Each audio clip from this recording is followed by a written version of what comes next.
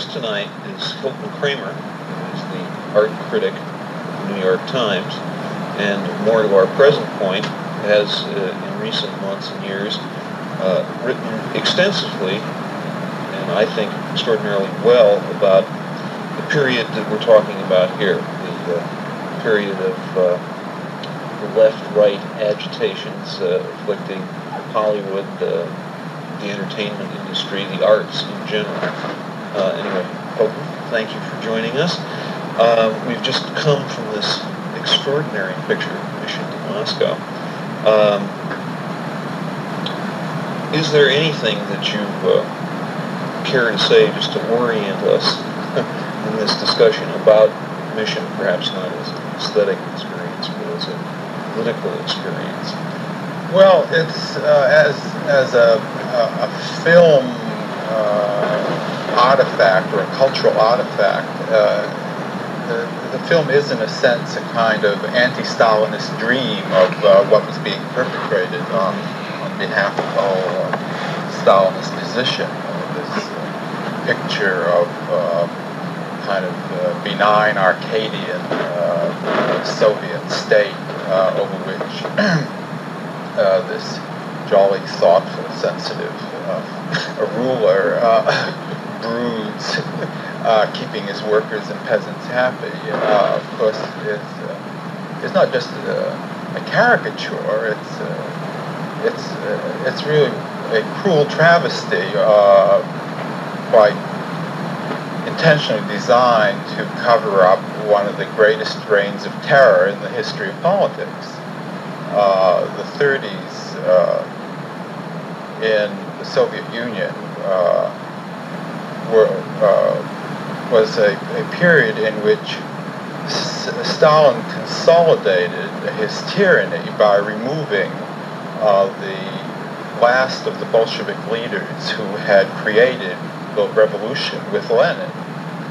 And it was not the enemies of the state, but the people who might conceivably, not necessarily actually, but might conceivably have questioned Stalin's rule, who were being systematically liquidated, both in the public trials, in which there's of course, a grotesquely misleading account in the film, and even to a much greater degree out of the public view.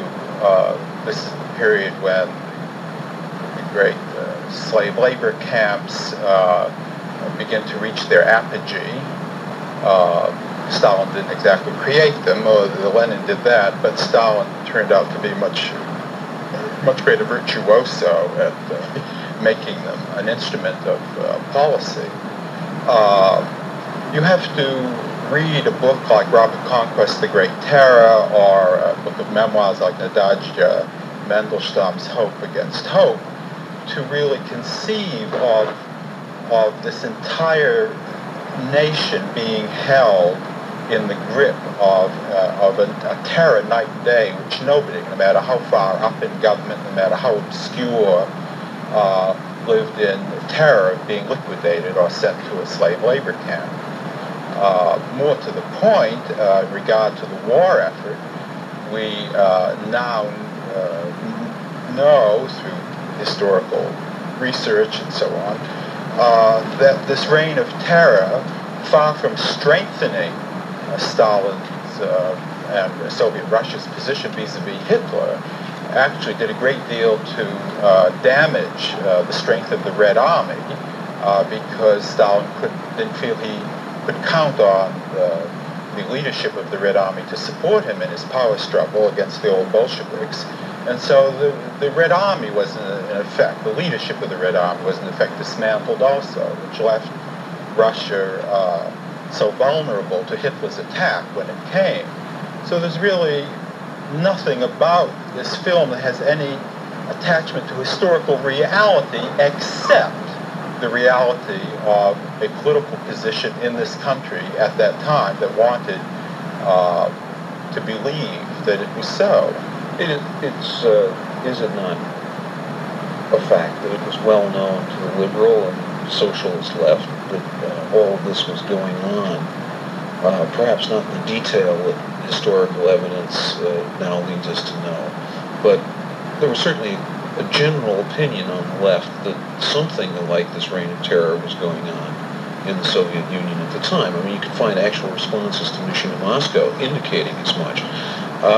My question really is how, given this fact, how even can, let's say, movie people not terribly well versed in politics, though I think perhaps the man who wrote this thing was rather well versed in politics, how could they, permit even, permit a travesty of this kind to go forward? I mean, could they have possibly been so imbued with this notion that we had to support our allies that they blinded themselves to this kind of evidence? Well, I think there were two primary reasons for it. One, certainly the more benign reason had to do with the war effort. Under the banner of the spirit of win the war, any enemy of Hitler was automatically an ally of ours, and anything that was going to save American lives in this war effort was to be welcomed. And certainly a great many politically erroneous views, to put it mildly, were espoused under that on that general impulse, as I'm sure some other films in the series have made clear. Sure. But there was also another factor, and that a less benign factor, and that is that there were a lot of people, a lot of intellectuals and sub-intellectuals with important positions in our culture, then, before, and even now, who simply cannot come to terms with the reality of the Soviet terror, who, for whatever reasons, were held political beliefs that were anti-democratic, that were pro-communist, that really believed in this sort of divine mission of communist ideology. And while a great many of these people were so shaken by the Hitler-Stalin pact and also by the trials themselves which preceded it, a great many of them were so shaken that they left the party and, in a sense, resigned their political beliefs. Nonetheless, there was a sufficiently strong, hard core of Stalinist true believers who were able to ride out any evidence, any contradiction, any atrocity. And of course, the position which they found themselves in during the war, in which suddenly the Soviet Union and the United States were allies in the war against fascism, gave them a sense of both a sense of vindication and an opportunity that they, to put it mildly, did not hesitate to seize, so that it was not just the Soviet Union as an ally that we're being persuaded to accept in this film, but an ally that, if anything, represents a more Arcadian image of democracy, even than the United States. Almost an ideal to be aspired to. Yes. Yeah. Well, I think the significance of this movie, in a certain sense, other than things you so really eloquently put here, is that a few years later, 5 to be exact, it was one of a couple of pictures that you could actually cite as propagating the Stalinist line on the screen, and thus, in a certain sense, vindicated, again, another kind of evil being vindicated here, the blacklist. In other words, you could say, well, at least, there was Mission to Moscow, there was North Star. Well, I think there's no question that among the Reds who were baited, there were many Reds. That is to say, some of them were outright members of the Communist Party. That's they card-carrying members of cells who supported with their money and organization and whatever power and influence they wielded. Others were not. I think that one of the groups that is most answerable for the way the Red Scare or the witch hunt evolved were these hardcore Stalinists who, in denying their own beliefs, who in refusing to defend the political ideas that they had invested so much of their lives and money and influence in, and refusing to stand up in public and defend those beliefs, they implicated a lot of people who actually did not hold them, but who were either colleagues or were liberals of a slightly different cast. Are you saying that what might have happened in, let's say, the particular case of the Hollywood 10, of whom I believe the majority, if not all, were in fact card-carrying communists, that's my subsequently have, in the public prints and so forth, we admitted as much. Are you saying that they made, and not innocently either, a tactical mistake? In other words, by wrapping themselves in the First Amendment, which is what the 10 did, that they created a climate in which, since the investigators had the goods on most of them, that is to say, had evidence that they were party members, are you saying that this, in effect, led to further and further reaching out toward more liberal-minded people on the grounds that these guys were denying it, therefore conceivably anybody who denied it was in the same kettle. Yes, I really do believe that. I think, to use a term of more recent coinage, I think the Hollywood 10 and their friends really expected to be able to stonewall it out. Really? And they were expecting the Supreme Court to support them in their First Amendment claims. As I understand the history of that particular group. And I don't think they really ever expected to go to jail. I think they really expected to bluff through. But they gave the demagogues on the right a kind of ideal opportunity to smear every kind of liberal, every kind of enlightened political idea, sort of to the left of Robert Taft, with the same brush. And we saw the same thing in the slightly later McCarthy period, where the refusal of people to really admit to beliefs that they held created a kind of smeary, ambiguous atmosphere in which everyone who denied a commitment to the communist cause was automatically judged to be guilty. This is not to defend McCarthy, who I think was something of a disaster, certainly a principled adventurer and opportunist. But I think it needs to be understood it was the Stalinists who gave McCarthy his opportunity. Without the Stalinists and their tactics, McCarthy, the Un-American Activities Committee, and the whole kit and caboodle would have been nowhere. They were, I think, faced with one kind of delicate problem, honestly. That is to say, they did want to deny on the basis of the First Amendment. This is in the early one, later it was taken the Fifth. But on the First Amendment, they did want to deny, which I think there is some principled reason to deny, the right of inquiry into their beliefs. So in effect, what we're saying, and I tend to agree with much of what you're saying,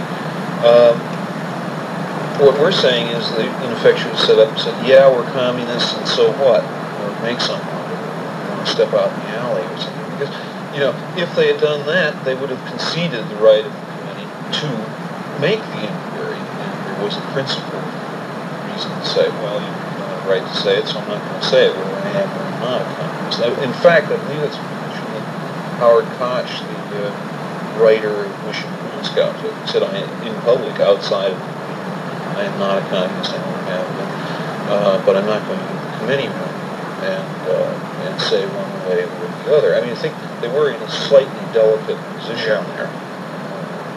Do you? Well,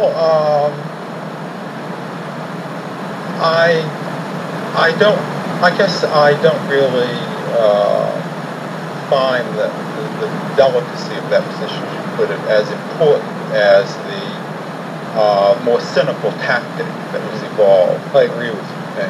It was a very cynical tactic.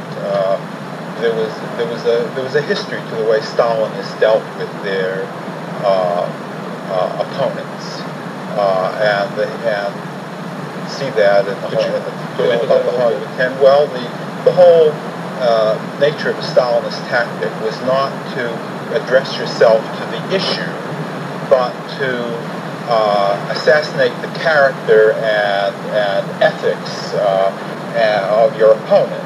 That is, he was in the pay of the right or some such thing.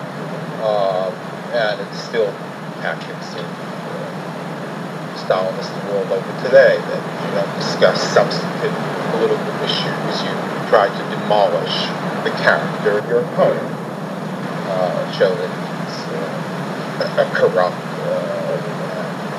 opportunist of one kind or another. I think isn't it true? I mean, if one looks at the behavior, the performance, really, you consider it as performance of people like John Howard Lawson in the committee room. Lawson, in particular, footage on him puts me in mind of Orwell's description of the Commissar, which is half gramophone, half gangster. Yeah, well, I must say he deserved some kind of an award. That was certainly the greatest histrionic display of the Stalinist mentality that probably this country's ever produced. It's rather naked, and of course what always struck me as curious about these people was that much as they seem to want all the rest of us on the left to rally to their side, there was often something in their manner, and particularly in their style and rhetoric, that was really damnably off-putting, wasn't there? It was very hard to rally to John Howard Lawson. They were sort of commissars in the making. I mean, they found something tremendously appealing about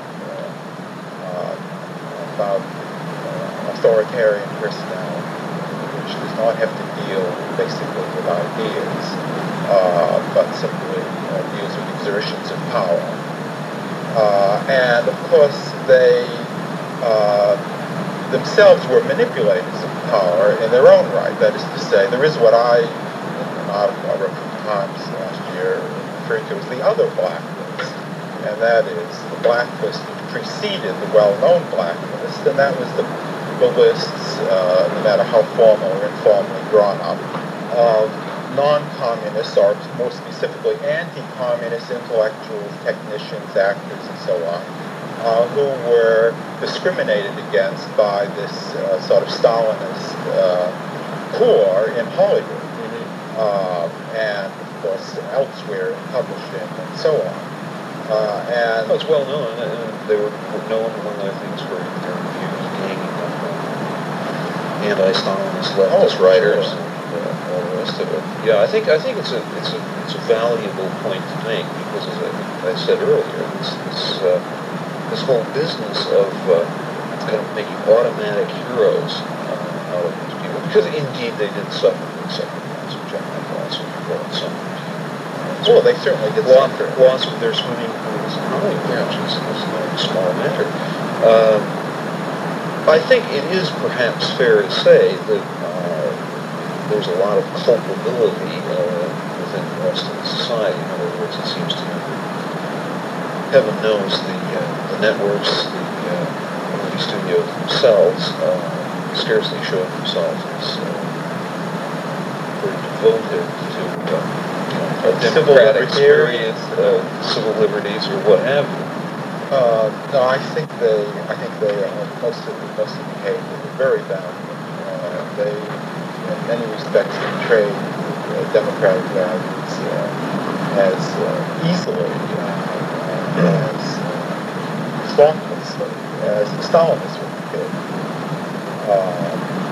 But I think in that respect, that for the Stalinists who did have some rather larger and less benign goals in mind. How much in this country in the early 50s do you think the description, a wave of hysteria, a wave of terror, potential terror, actually fits the situation as we experience it? I have the feeling that that too is a rather ready propagandistic phrase. Well, I think the term hysteria for what occurred in the 50s is frankly ridiculous. I was first in graduate school and then in various writing and magazine jobs in the 50s, having no particular political connections of any sort. And I certainly didn't notice it. I also had very first-hand acquaintance with a number of people who had their passports held up by the State Department. It didn't quite, though, become a reign of terror in what I think has become a too ready phrase. I thank you very much for joining us for this, I hope, a rather novel and insightful discussion. Thank you, Hilton. Thank you.